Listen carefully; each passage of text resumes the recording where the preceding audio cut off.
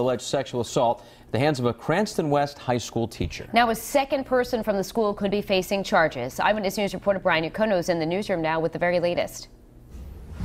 Good morning. A school psychologist from Cranston West could face a misdemeanor charge now connected to this case. The school department's chief operating officer, Ray Votto, telling Eyewitness News that one of the 4 teenagers who claim a science teacher, Charles Pearson, touched them inappropriately, told the school psychologist about the alleged assault back on February 1st.